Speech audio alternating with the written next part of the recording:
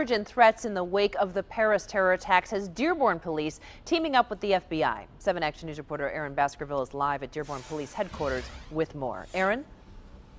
You said it, Heather. The city of Dearborn and the FBI are working together, guarding against any potential threat. So far, nothing credible, but they say it will take everyone to remain vigilant.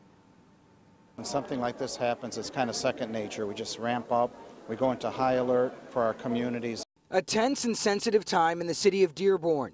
The chief telling 7 Action News his officers on heightened alert after a recent alleged threat. The FBI now working with the city to ensure the safety of its residents. Hamad of the American Human Rights Council comparing it to the time after the attacks of September 11th. I see it more even bitter.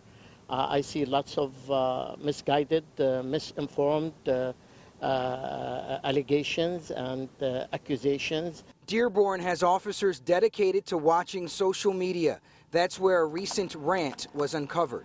We had a person who wrote some pretty awful things on a website, just suggesting people get their guns and go shoot people in Dearborn. I mean, that's something that obviously gives us great pause. But it was immediately then tracked, and we were able to identify, and that's being pursued independently. But yeah, there's attention, but it's attention everywhere. Because of that, Dearborn had officers working overtime, guarding vital infrastructure, taking them away from other areas of need for 2 to 3 days. As they share intelligence with the FBI this week after the attacks in Paris, so far no credible threats in Dearborn or southeast Michigan. We tend to be targets sometimes. Sometimes anger is vent against our city by those who don't know us, and that causes anxiety.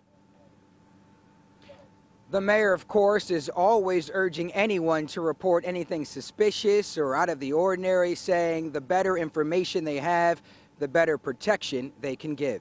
For now, we're live in Dearborn. Aaron Baskerville, 7 Action News. All right, Aaron, thanks so much. And at number